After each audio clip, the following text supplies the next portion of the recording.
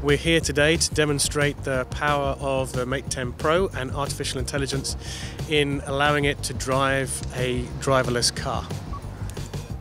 So this is not Huawei entering into a driverless car industry. This is purely testing the scientific capability of the AI on board the Mate 10 Pro, challenging ourselves to come up with something that's very complex and just being powered by a smartphone.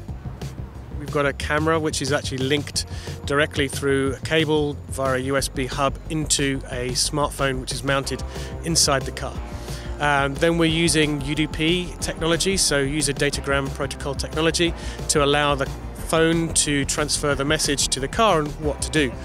The phone itself is recognizing from the video stream the objects using artificial intelligence and then telling the car what to do. Through machine learning, we've taught 100 million images to the smartphone. Today we have 3 that we're looking at, which is a ball, a bike and a dog. And you are able to select through the application which maneuver you want the car to take once it's recognized one of those 3 objects. Being able to recognize an object means that we can fine-tune the camera settings to give you the best picture possible. But that's just really scratching the surface.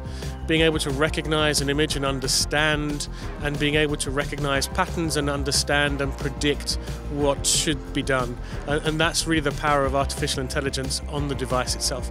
The speed that it's able to do as well, that processing in, means that on board, so on device, artificial intelligence is instantaneous. You don't need any connectivity with the cloud. That will take time to do that processing.